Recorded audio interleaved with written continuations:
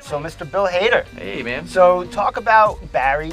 You play an assassin who gets in touch with his inner theater kid. Yeah, kind of. Yeah, I play an assassin. Well, he's a former Marine who works kind of as a low-rent hitman in the Midwest, and he's kind of unhappy, you know. He kind of knows what he does is wrong. He's very lonely. He has because of his job, he can't have any friends. He has to be unknown. And he ends up going to LA to kill a guy, and he follows that guy to his acting class in the Valley run by Henry Winkler. And he decides to take the class and get in touch with himself. And through acting, kind of maybe access some emotion that'll help him. Right on. I read that this was kind of inspired by your own sort of experience with stage fright. A bit, yeah. Well, it was the idea that I was talking to Alec Berg, who I co-created the show with, and I just said, you know, I have, when I was on SNL, I had this ability to do voices and do impressions, and then the irony was that, you know, if you can do that, the place that you want to be is Saturday Night Live. That's the pinnacle, and I got that job, and then I had really bad stage fright.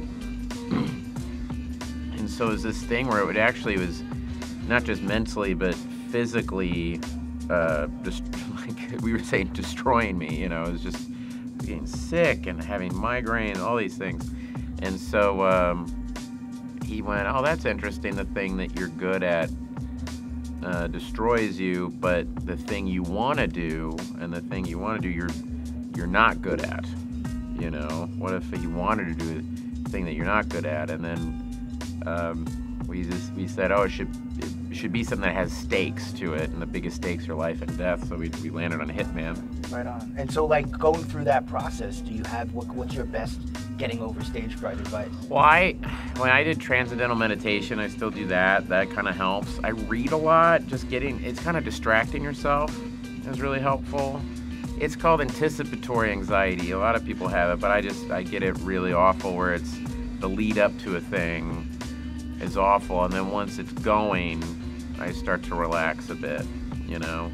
It's just the lead up is hard for me. And then sometimes you just have to identify what it is that you're afraid of and say, you go, what if? Change what if to so what? You know, it's like, what if I don't get that job? So what? You don't get the job. Yeah. You'll go get another job, or this will happen, or what? You know, it kind of gives you a nice perspective on it. Just that little trick, you know. Who would win in a battle between assassins and theater kids? Oh, well, the assassins, because they would have gun. Yeah, but theater kids have charm. So, yeah, theater kids have charm. Charm their way. Yeah, that's true. And they're probably good looking, and yeah. But well, probably the assassins, because they just shoot them. Working with Henry Winkler and Fonz, what was that like?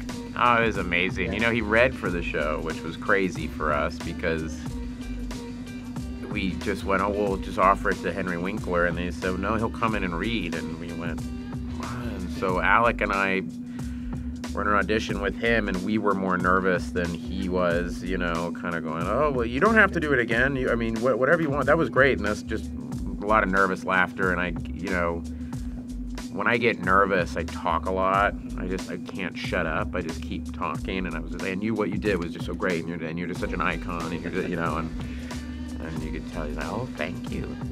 Like, he's so, you know, he's such a sweetheart.